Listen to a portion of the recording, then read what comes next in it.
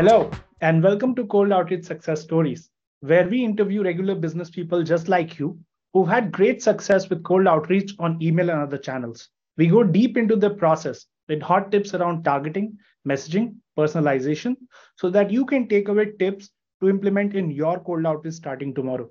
Today, we have Josh from Founderscale. Welcome to the show, Josh. Hey, thanks for having me. All right, so let's get into it. What does your company do, and how do you guys make money? Sure. So Founderscale focuses on helping founders go from founder revenue to scalable revenue. Mhm. That's really a challenging journey. A lot of founders, find through the course of business that it's hard to go from being the person generating the majority of the revenue for the organization and really getting out from under that. So they may generate 90 to 100% now, and they just want to get that down to 50, or they want to get that down to zero, while also ensuring the company continues to grow. And Mhm. that journey is really challenging. And a lot of founders look out and see like, oh, well, all these other companies have done it. There's a path. And it's like, there is a path, but it's a complicated one. So we guide them through that path. Interesting, interesting. So, what kind of companies do you work with? Is it mostly tech, or do you work with all kinds of companies? Yeah, so it's a broad group of companies. I would say most of them are about 2 to 20 million in revenue. Mhm. Most of them are a founder who have been in business usually 5 or more years. So Mhm. they have gone through the journey. They have tried different sales and marketing techniques to try and scale up.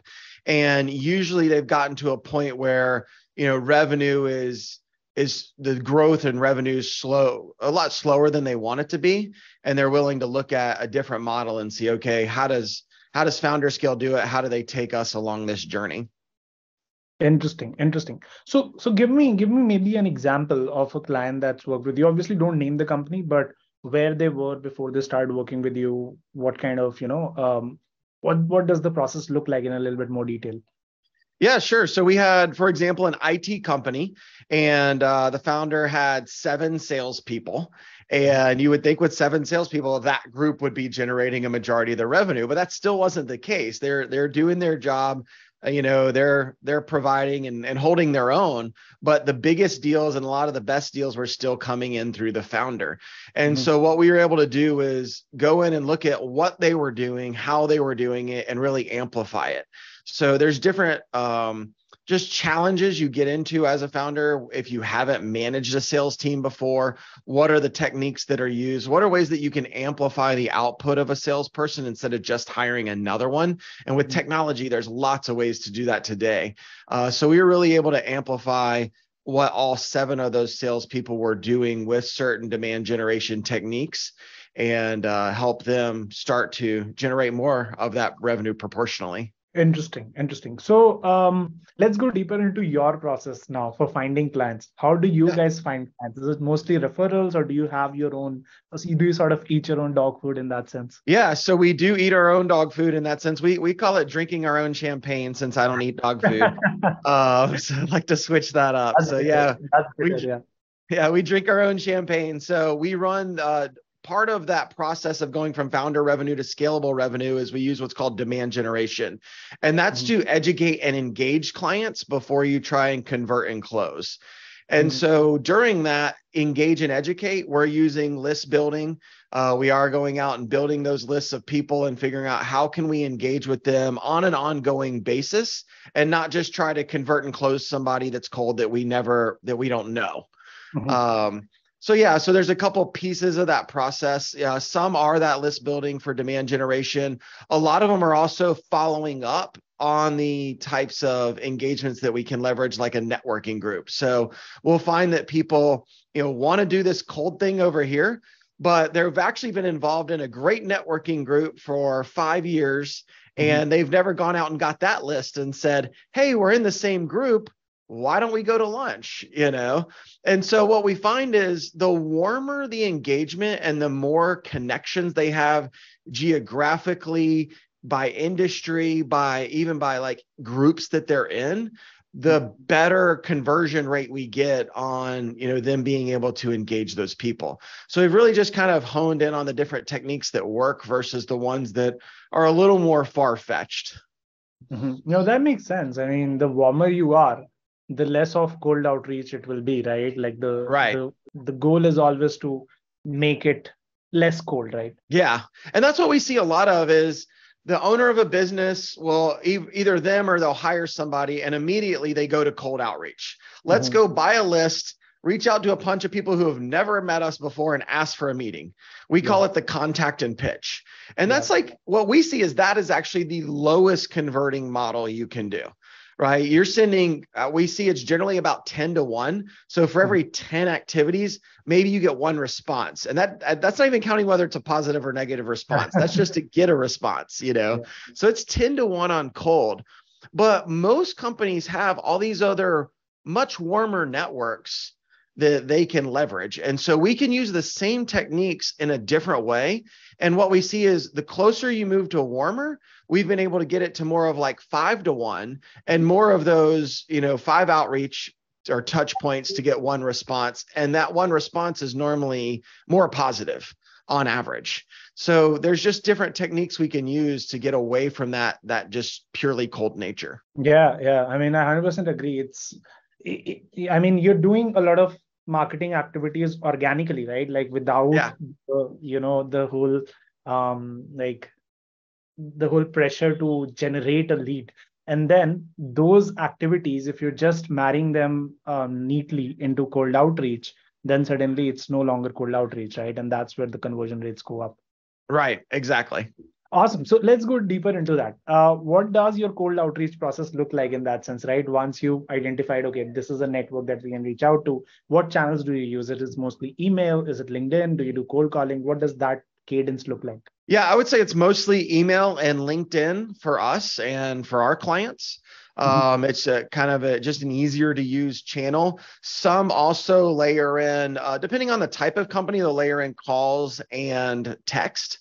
Mm-hmm. And so that's one of those things where it just depends on kind of the structure. If somebody's a BDR, SDR, if it's more B2B or B2C, that's one of the interesting things. B2C, it seems a lot more common and acceptable to layer in SMS into that. Whereas in B2B, it just seems to be a little more of a little more frowned upon, right, in the business community to reach out in that way for B2B engagement.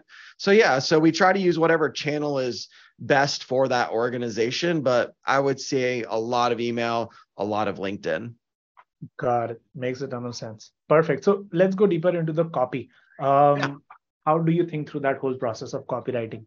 Yeah, so copy is an interesting one where we really think about it as what are the 3 to 4 sentences that can get their attention and give them a reason to engage with us. So again, we're not big believers in the connect and pitch, right? Like, hey, here's all about us. And there's these really long sentences that tell you all about our company. And then we're going to pitch you for a meeting, but we've never met you. Just doesn't seem to, the volume. Maybe it used to work. I would say I'm still skeptical as if it used to work. Like I think people got lucky more than anything. And we're trying to build scalable revenue. So luck isn't really a part of that. It's just something that you might get. So when we're looking at it, our pitch at the end is a reason to engage with us. So it's an invite to, it could be an invite to a webinar. If it's local, we like to get hyper local when we can and invite people to events or ask if they're going to be at the conference. So we're trying to leave a little more open-ended question to see if they can engage and if we can start to build on that relationship with that person. So that copy is usually around 4 sentences. And very, very short and detailed. And so we're always working through what works in that perspective. Interesting. I think webinars is a very good point from that perspective, right? Because if you're just inviting somebody to a meeting, the call to action is very harsh in that sense, right? Like, expecting a lot of them. While if it's a webinar, there's other people on there, you might get to learn something. It might be a group thing. So yeah, I think that's a very interesting tactic. So our heavy focus, like, we don't want to say, I don't know you, I'm reaching out and I want something from you, like your time in a meeting. It's just not like, you wouldn't walk up to somebody randomly at a networking event and be like, hey, my name's Josh with Founderscale and here's what we do. And do you want to get lunch? Right. And not even let them respond. That's essentially what you're doing, right? You're taking out normal behavior and trying to just pitch them. So when we do it, our copy is really about what can we give them? And that's that reason to engage. And so what we find is if we approach them and say something like, I would love to meet you at this local event. Are you going to be there? They could be like, oh, no, I'm not going to be there. But I looked at your website and maybe we can get coffee sometime. Like they'll inversely ask you, depending on how much you've warmed it up or whatever else it might be. The other interesting thing we find is we look for low friction reasons to engage. So I would say asking somebody for a meeting that you never met is very high friction. Correct. If you're just asking them, if you're going to somebody and saying, hey, I see that you're in this industry. We have a newsletter that is specifically for people in that industry that I think is going to be helpful for you. And it's just educational content. Would you like to join that? They're like, sure, send me the copy. And what we see is our conversion rates are way higher on asking people to join very niche newsletters. Now, keep in mind, this isn't like your personal company newsletter about your new hires and whatever. It's industry, it's focused, it's educational, it's to help them. So it's providing them value. And what we see is the conversion rates are higher. And now I have an opted in list that I can work from and somebody who's seeing our information on a monthly basis. So all those different things compound to just provide a better experience for the prospect than just connecting and pitching or contacting and pitching them.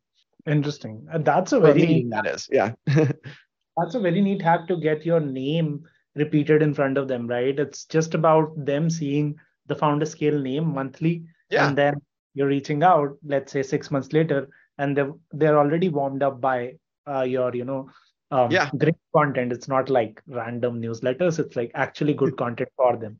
Yeah. And that's the key. It can't be just a random newsletter. So when we do it, and I think this goes to kind of one of your questions on like how we build our list and the messaging and the copy, if we're building a list, we're looking at what newsletter content we're writing, and we're building the list of the ideal client we have in an industry vertical where we can provide them value.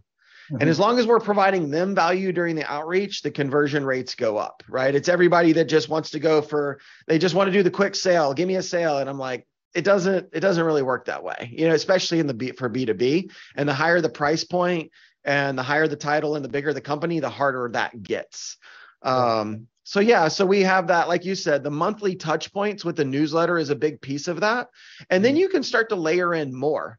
So instead of just running a 90-day campaign and trying to get, quote, leads, right? No matter how good or bad they are, we're really just trying to engage the prospect over a period of time so that when they have a problem, they think of us first. Yeah. So, we've stayed in front of them with newsletters. We may also do another campaign to invite them to an industry survey. Well, now they're seeing us again and they're taking part in the survey, and they want to see the results of the survey when we produce, the content and we get a lead magnet. So there's just lots of ways that doing it, in the way that we do provides content, reasons to engage, better conversion than just reaching out to somebody to ask for a meeting. Interesting. So the survey is a great point, right? Because that establishes you as a, authority in that space as well, who's providing such good, data, right? Like not just content, real data. Yeah. And it's great because it starts to compound, right? You've been on the newsletter, you've filled out the survey, we've engaged multiple ways. Now we're going to have a webinar to talk about the survey results in your industry. Well, now you're going to hear from other people on a panel, and you were one of the people that filled that in, right? So again, the prospect is constantly getting value, and we're at the center of that value as an industry expert. And that's the way we see that as scalable revenue.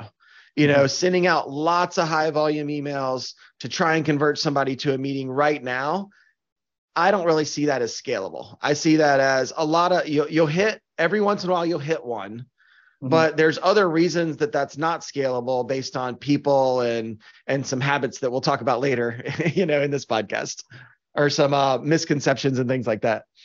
Makes a ton of sense. It's one of those things, right? Cold outreach it seems like a very impatient tactic, right? Like people are not really, considering that you're pissing off a lot of your market as well. It's not just about the 3% who respond. The other 97% now have a certain image of you, right? And Right. then you have to work extra hard to undo that if you ever adopt, a softer, cold outreach process later, right? Oh yeah, definitely. I think there's lots of reasons why there's better ways that take a little longer than like you said, it's an impatient way. Mhm. I call it the lead generation dream. Like that's my moniker for it, is the lead generation dream, where they're like, I'm going to hire a person and they're going to do all this outbound and they're just going to generate leads and we're going to close deals. And I'm like, has that ever worked for your company? And they're like, no, we've never tried it. Like, how did you build your company? Oh, through networking and like building relationships. I'm like, okay, well, there's ways to use those tactics to Yeah, scale up relationship building, but yeah. jumping all the way to cold is generally not the way that works. And I think there's a lot of content out there that says it works, but we, like with the founders we work with, normally they've tried 2 or 3 companies, maybe 4 companies trying the lead generation dream. And we say, when you're done trying that, come call us, because we're looking more at 9 to 12 months of runway. But during that, you're going to have amazing content, reasons to engage, events. You're going to have all these other things besides a campaign that just didn't work and went away, like you would if you did a 90-day cold outreach campaign. So I think it takes a different type of founder, or one that's already spent a lot of money trying the others and is now willing to look at it and go, okay, maybe this does take 9 to 12 months to do this in the right way, and I can't just hack this in 90 days. Yeah, yeah. Like it's like when you wake up from the lead generation dream, then call us, right? Exactly. Interesting. Okay, on to my next question. So what mistakes did you make when you first started with this whole thing? Yeah, so I think there was some mistakes that I would say it's common mistakes we've seen where people have come to us. Some of them may have been ours early on, but luckily some of them deal with email, and we have some email deliverability experts on our team. So we were warned ahead of time and didn't have to make these mistakes. One I would say is using your primary domain for outbound email. Yeah. Like a lot of companies that come to us that went to other vendors, to do cold outreach, they paid the lowest company they could, or the cheapest company, or didn't ask, or didn't know to ask, unfortunately, right? That's part of it. And they use their primary domain for all of these outreach. And all of a sudden, at some point, their salespeople are sending out, or their founders sending out quotes that are never getting delivered. And they're like all of a sudden in the spam box. So by using your primary domain for business development, and especially when you're getting into higher volumes, you can really trash your primary domain and end up where nothing's getting delivered. And what a lot of people don't know is there is no quick fix for that. It could take 9 to 12 months to fix a deliverability issue. There's nobody you call. There's big giant MSPs, mail service providers, that dictate the rules. You're not calling a support team and just getting your email deliverability fixed. And that's one big mistake we see a lot of people make, and they hire companies to do this in very bad ways that have a lot of negative outcomes. I would say another one that we started doing a long time ago, and for our clients, is we run all lists through email validation services and tools. So for example, what we see is like list providers, let's say you're buying a list or you're building a list. List providers will say something like, well, listen, we guarantee a 90% deliverability rate. And I'm like, here's what they're not telling you. The mail service providers, if you have a higher than 1% bounce rate, you're way over the limits that they put in as an industry. And they don't care what it's for, right? They're like, but Josh, no, they don't care. They just look at, you're delivering an email, 1% bounce rate or less is the industry standard. So by buying a list that guarantees 90% deliverability and blasting out through that, immediately will probably mess up your domain, put you in the spam box, other things like that. So I think a lot of the most common mistakes we see, especially on the email side, are dealing with email deliverability and why you do it in a more methodical way and why that can take longer. So an example on that would also be like not adhering to what we call channel limits. Mhm. So email from one person to another for like business development has a limit. So we'll see people buy a 10,000 person list and blast that list. And then they're like, why is none of my email deliverable anymore? I'm like, well, it doesn't work that way. MSPs have algorithms, they start blocking you. So there's limits. So for example, same on LinkedIn. If you start sending a lot of outbound and you don't throttle your LinkedIn outbound, then LinkedIn is going to flag you and that you will get a notification talking about canceling your account, right? Yeah. They'll shut it off. So there's this weird misconception, like I'm just going to go spend a bunch of money, buy this big list. I'm going to send this big blast and we're going to get leads. Yeah. And there's just so many things that are wrong with that will trash your domain, your reputation, get you kicked off platforms. I mean, most platforms won't even allow you to do it. So there's these channel limits, I think, is a common one that come into play as well. Yeah, no, I 100% agree. I mean, this is one mistake that I made when I was starting out about like 5 or 6 years ago. Bought a brand new domain, set up my email on it. I'm like, okay, I'm going to do this, right? I'm going to blast out like 500 emails a day. Right. And the very next day, I get a notification from Google saying, hey, your administrator account has been suspended. I'm like, okay, interesting. And that's when I started learning about this whole burner domains and then multi-inbox setup, like never using a single domain. Even if it's not your main domain, even then you need to use multiple domains to scale up, right? And you should have maximum of 2 inboxes per domain. So it's a whole thing now. But yeah, when I was starting out, it was a common mistake like I made as well. Yeah, I think that's another, common mistake is people think just because they can buy a list and write an email that's the easy, like sending it's the easy part.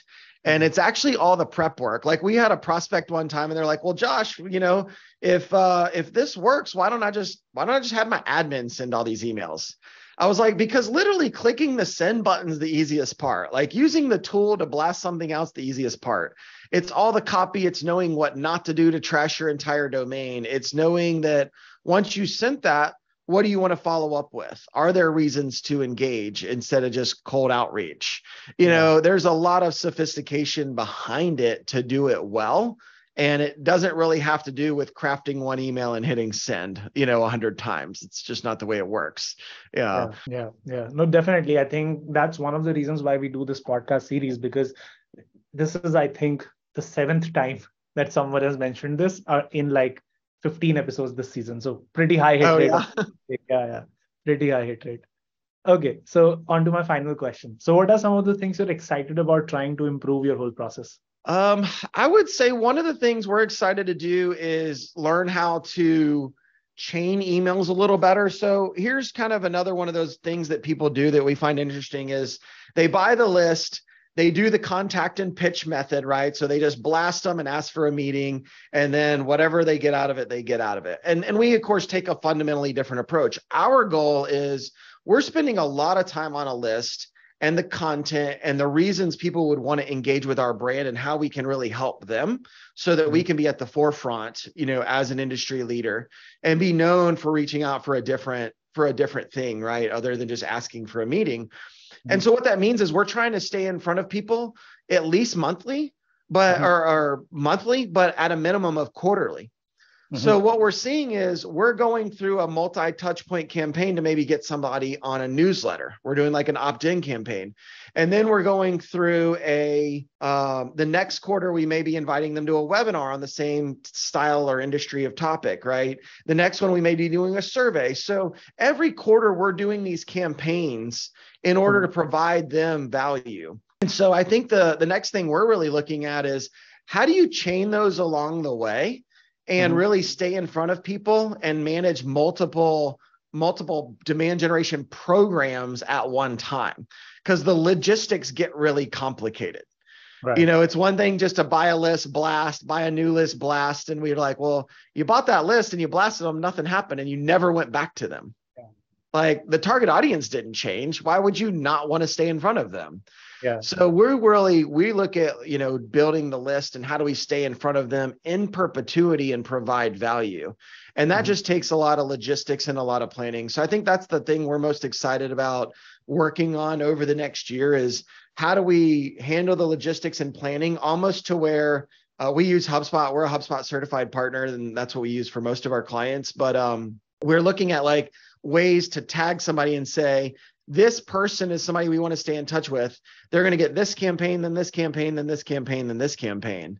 And then we're going to stay in front of them. And when we're talking about campaigns, it's almost a BD campaign, right? We're doing email and LinkedIn outreach, but with more of a little bit of a marketing flair, right? Because we're inviting them to something that marketing's putting together. So we're combining those two, and that's a challenge. So I would say that's the one challenge. If we can really stay in front of people better, long term, and in a more sophisticated way with less work, if we can make that happen. Interesting. I think, yeah, it's definitely a logistical challenge. Thinking about front of mind, have you thought of or ever tried like retargeting ads? Because you have their emails, right? Like you can possibly show them. Oh, yeah. You do that as well? Yeah. So we like, I don't know, I'd love to hear what you use, but we use AdRoll. And so when people come to the site, we're retargeting them with whatever email we're sending. So for example, like we call it a warm up, or, it's kind of like in a military sense, cover fire. I don't know if that's the best example to use, but it's cover. I use the exact example. It's like air cover before you're sending an infantry. Exactly. So when we build the list, we'll actually try and do targeted ads to just that list for the newsletter, and then we're sending an email to get them on, or we're targeting them with the webinar. And then if they go to the site, then we're obviously retargeting as well. So when we look at ads in our space, especially for like sub $20 million companies, we're in the B2B space, we don't see ads really work from a conversion perspective. What we do see is it works from an engagement perspective. Like it's keeping your brand in front of them, and it can add to the name recognition so that they've seen your name. So I'm perfectly happy just putting a big Founderscale banner in front of somebody for 14 days before we send an email, because then they recognize the name, or should have some recognition of the name if they saw that banner. So I think there's other little tactics that help add on to that BD outreach. Got it. Interesting. That's interesting. I think that's it from my end. I think this was a really educational podcast, and I loved having you on.